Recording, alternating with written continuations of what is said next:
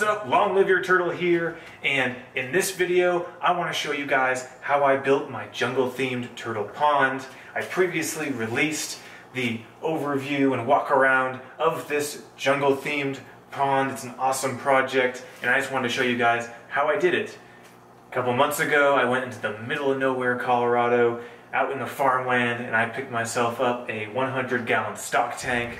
The person I bought it from was using it for his horses, but hey, I turned it around and I'm using it for my turtle Moses. Moses loves the new pond. She's much more relaxed and she has lots of space for herself now. I even got a few feeder goldfish that are surviving that Moses onslaught. But take a look at this video. I hope it gives you some great ideas. Enjoy. So this is my first turtle pond. Really excited to set this up. I've always had a fish tank for the turtles, but it's time we upgrade for Moses. Moses was biting my other turtles, so Moses needs to be separated. Little did Moses know that doing something bad like that actually is really going to work out for her, because now she gets a little paradise pond. So without further ado, let's get this thing together. Let's get Moses going and into a nice spot. Right now, it's a little bit ramshacky. He's got a cinder block in there with an old basking ramp I made, and then it just doesn't look great. So let's get Moses something nice to swim around in. Let's go. All right, so the first thing I want to talk about is I put this turtle tub up on a couple of cinder blocks. So there are two reasons I put my pond on cinder blocks. The first reason is just to elevate the pond so that's closer to me, I'm closer to Moses, and it's a lot easier to do work on the pond. And the second reason is this pond is in my basement, it's on absolute ground level, so in order to get a siphon going, I need the pond raised a little bit to get that differential in height, to get the differential in pressure, so a siphon can start. And you'll notice I also put a piece of plywood between the pond and the cinder blocks, and that was just to get a little more level platform because the cinder blocks have a bunch of gaps in them. All right, first component that I want to put around this, it looks quite bad just sitting out here as a huge Rubbermaid label. It's kind of faded and scratched and doesn't look great, so I kind of want to cover the front of the turtle tub. And to do that, I'm simply going to put this wall I made.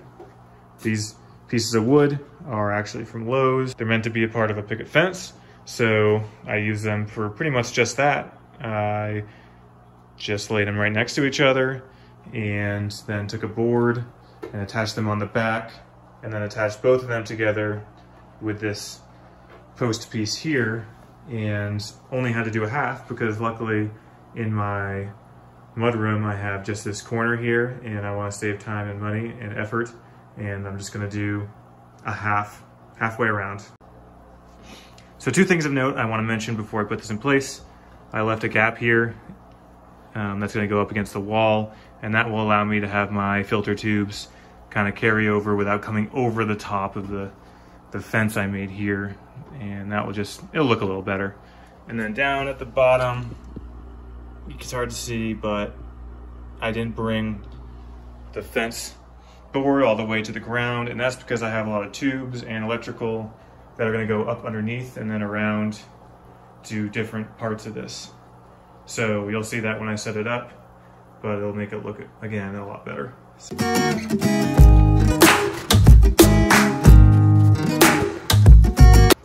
Alright, so this is nice and snug around the sides of the turtle tub, and it looks really good. It covers over that bad view that you get when you first see the tub. And now really what I want to do is take the top view, which again, you're just seeing the rims of this black, kind of faded, scratched Rubbermaid stock tank, and I want to kind of cover that over. I want it to be about the turtle inside and just the overall ambiance of looking at this turtle tub.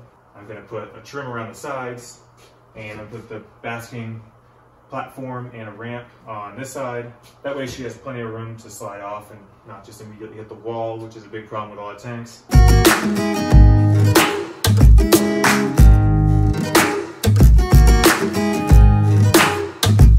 Alright, so I got all my trim pieces laid around the turtle tub. As you can see, there's 4 pieces. The reason this one on the far side is so big, that's where Moses' basking area is going to be, and This one is a little thicker because I'm going to have some hoses going through it, and I want it to be able to go straight down into the water. Again, this stock tank is a little slanted, so it needs to get off the wall a little bit, otherwise you're going to hit that slant as you go down. This back wall is pretty thick, just to cover over some of the stock tank. And then this front side is thin. I'm not going to do much with it, so there's no reason to go overly thick here. So with this design, I want to have very minimal anchors or brackets or any sort of angles going into the wall and having the wall be any sort of support. I want to basically use the turtle tub, which is really strong, and this kind of wall I made that has a little seam to basically hold these 4 boards around where they are. However, this board over here, because the turtle tub is so close to the wall, it's kind of flimsy and it will fall if I don't do any sort of attachment to anything else. So I went with putting brackets back to back on both sides to this far board and the front board. I'll connect this board here, and 2 reasons why I like it. First, what I just mentioned, which was I don't want to attach anything to the wall, I don't want to put brackets on the wall. And the second is I can really easily take this apart because I'm just going to bolt on, one bracket's going to bolt to the other bracket on both sides, so just take those bolts out, and I can pick up this entire piece. And why I really like that is this piece is going to have an LED light strip on it. It's going to have your input and output of your turtle filter, and it's going to have your air hoses going in here. So there's a lot going on with this board. I want to be able to take it in and out really easily. So my next step is to basically run all my tubing and my wires through over the side here and to their respective holes. So first things first, I have a Fluval FX6, awesome filter by the way, but I don't like the tubing. It's too short because it was cut for my aquarium. So what I'm doing is actually replacing that tubing with some hose I had from a pump that I was using to pump out water from my aquarium. This actually comes in really handy because it's 1-inch diameter, which is the same diameter as the hose from the Fluval FX6. So I'm just going to use that hose instead, and that'll go longer. So what's great about this tubing is it's flexible, and therefore you can bend it around and use barb connectors like this one that you can just push it on and it'll have a tough time getting off, but I'm also going to connect it with a metal clamp that tightens when you screw it. That'll make it extra secure, and I'll trust it a little more down here. Since I'm modifying the tubing to the stock filter I have, you gotta make sure this is leak proof. So, all right, so I got the plumbing in there. Everything fit real nice. The tubing's a little stiff right now, so I'm gonna bend it around later just to get it off this little ledge here. Air stones are in, and yeah, this actually worked out really nice. Doing this myself instead of trying to fiddle around with the old tubes is a lot more elegant and will work much better for my setup. Alright you guys, so we have a lot of the basics set up now. My plumbing's working. I had this running overnight. Everything is looking good. It's about time that we put together the ramp for the turtle, because that's the last part of this project that's going to make this whole thing fully operational. So the first thing I did this off camera, but I'll explain what I did, was basically I took a few acrylic sheets. I actually had this left over. I think they're about 0.1 inches thick. This stuff works really well to be a ramp for your turtle to get in and out of whatever aquarium or turtle tub they're in. And the reason I like it is it's pretty sturdy, especially if you have more than one sheet acting together, and you can break it at sizes you want. Not super easy to break, quite difficult actually. You have to gouge it out and then you have to snap it on that crease you just made in it. But you can do it. It's also the easiest way I know to make a good ramp that is basically waterproof. It's just acrylic, so if it's wood, it's possibly going to get rotted and start to get slimy and moldy. And if it's other things, it might just not look as good. But with acrylic, you can do a lot with it. So how I actually put this ramp together was I took my 5 pieces of acrylic. 2 of them are the full length of the entire ramp and part that's going to basically attach to the bottom of the platform. And those 2 pieces are bent with a heat gun, and then they're glued together with Gorilla epoxy.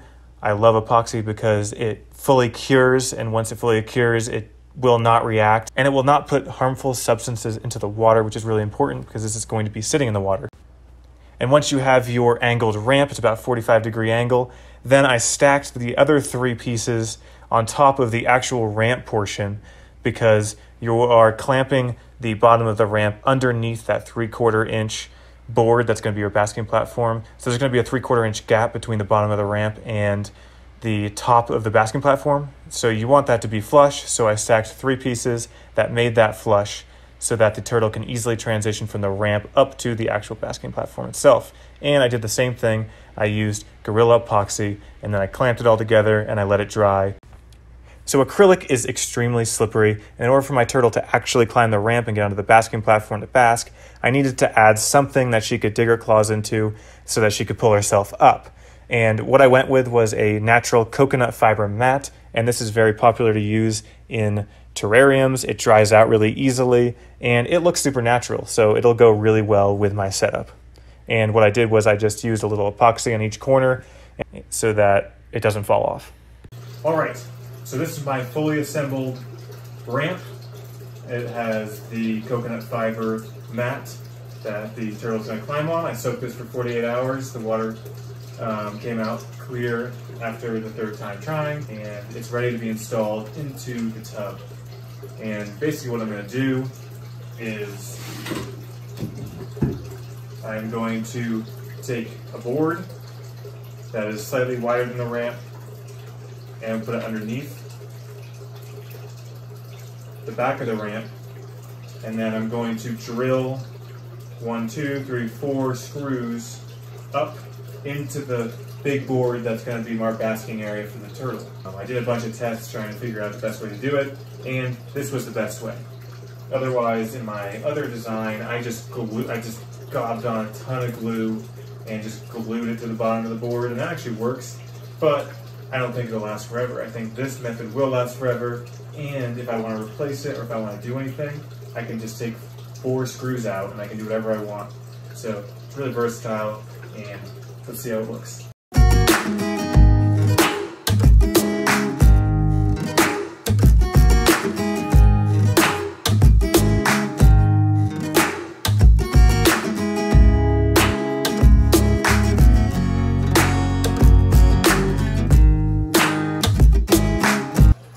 All right, you guys, so now I got my ramp. It's very sturdy on there.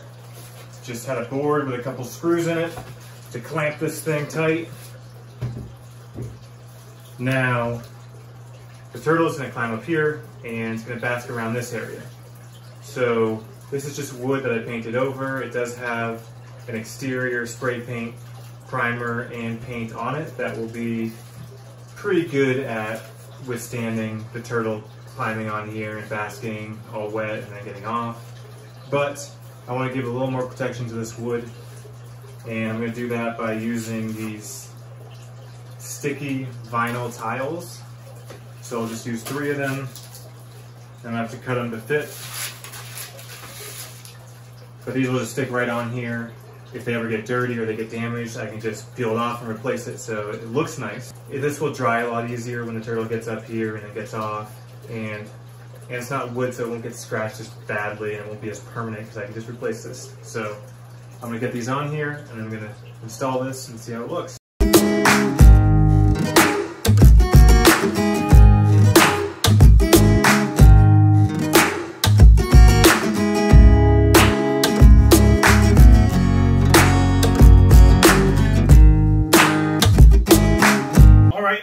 I started doing this before I actually started recording it. So what I'm doing now is I'm putting up this giant tapestry, and it is sick jungle theme. And what I'm gonna do is try to get as tight to this corner of the wall as possible. So what I want to do is I'm going to take these boards. I painted them, but I realized I don't really need to, because you'll see in a second. But I'm basically stapling the tapestry to the board, and then I'm going to roll it over so that way you don't see the board at all when I fasten it up on top of the wall. I think it'll look really good because it'll kind of blend in.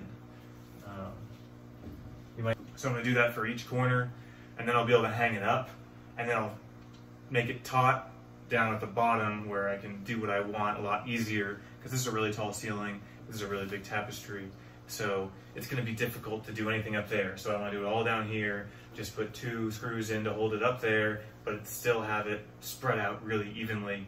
That way I can make it nice and taut on the way down. So bear with me, and let's work on this.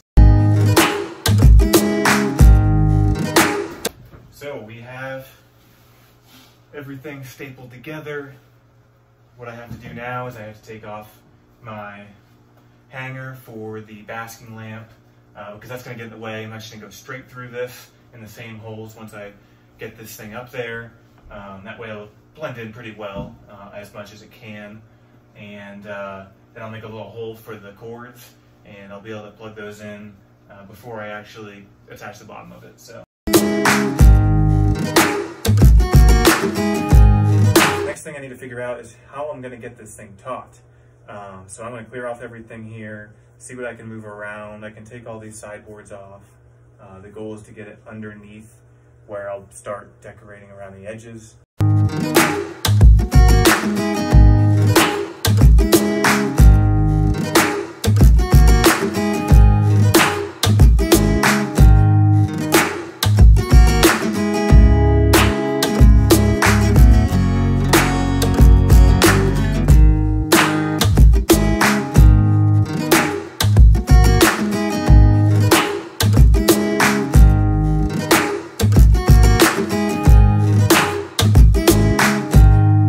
Alright, so we got the background up, it's taut, and the basking lamp is installed. The next thing to do is to decorate the sides using insulation foam cut to different sizes.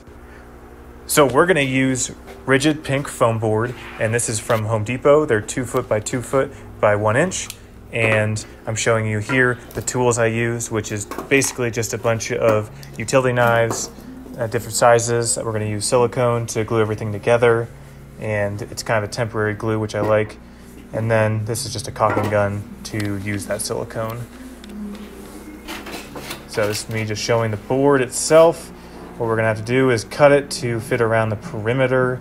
And again, these are 2 foot by 2 foot. So it's gonna take a little bit of cutting. And in order to cut these, all you really need to do is figure out what size you want. And I hold a straight edge square bar just to kind of guide the knife, and I just dig in, and it just comes off that easily. You don't even have to go all the way through with the knife. You need to go about 3/4, and then you can just snap off the rest, and it's just a really easy process actually. So just do that with a bunch of different sizes to make your different type of ground elevation, to try to make this as realistic as you can. It doesn't need to be perfect. It's nature. Nature's not perfect, so just make a bunch of random sizes and kind of go from there, see how you like it.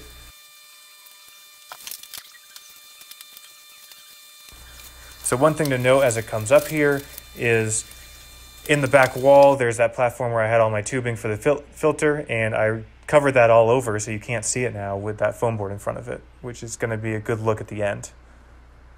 So the next thing I did was I just went to town with that same X-Acto knife I used to cut it to just gouge tons of pieces out and to make it look a lot more like natural ground and rock. So I basically took all the straight 90-degree angles that are part of that foam board and just tried to round everything off and just take off random chunks. And the more you do, the more natural it looks. So in this next step, I used a fast drying cement to cover over all of that foam board to make it look like a natural rock structure. Use a very watery ratio to that cement so that it's a lot easier to spread.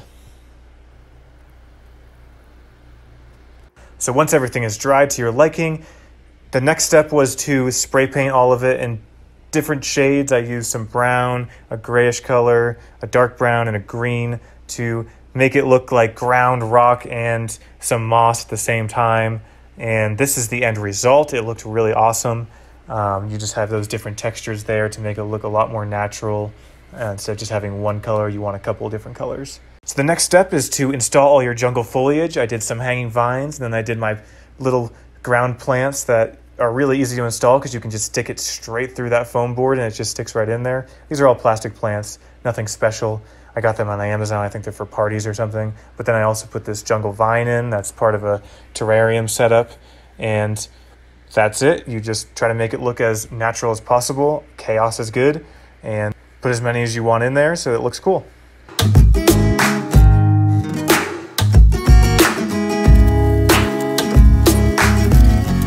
So I forgot to actually videotape me installing this, but I wanted to go over it real quick with you, and I apologize in advance. But in the back here, on this back platform where you have your filter tubes going in, I actually installed an LED strip right on the edge here. The strip itself is flexible and you cut it to size. I'll show you a picture of it on the video right now. And I nested it inside of this aluminum channel that has a white plastic cover on it, and that's just to give it some protection from maybe Moses trying to jump up and bite it, or just from all the water and everything splashing. I want it to be protected and I want it to be nestled in there. And the good thing about this aluminum channel is it comes with these clips so that I can easily hold the aluminum channel to this board instead of me trying to glue or do some other kind of clamp onto that board with that LED strip.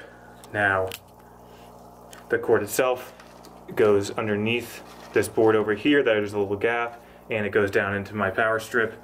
So that LED light gives me the opportunity to light up the bottom of this otherwise cavernous turtle tub with its black walls and black base. I put in some light pond rocks that I got from Lowe's, and those are nice light colors so the light bounces off of them, and it's really easy to see Moses and it looks really good. The LED strip helped light up that water, but it was still really dark in this room. This is a mud room. It's basically a big closet, and I just had that basking lamp on the outside here and a really small lamp on the ceiling, and I need a little more, so I did some awesome spotlighting onto this tapestry and then around into bright portions of the actual tapestry itself, so it looked a little more natural. But I used this outdoor uplighting that usually just stick in the ground, but I put it on little blocks and then pointed it into certain locations. It lit up brilliantly and looks beautiful, and highly suggested if you have a dark area. And there you have it. We have completed the jungle themed pond. It started as a simple Rubbermaid 100-gallon stock tank, and now it's Moses' little sanctuary. Thanks for watching, everyone. Like, subscribe, ask questions, comment. See ya!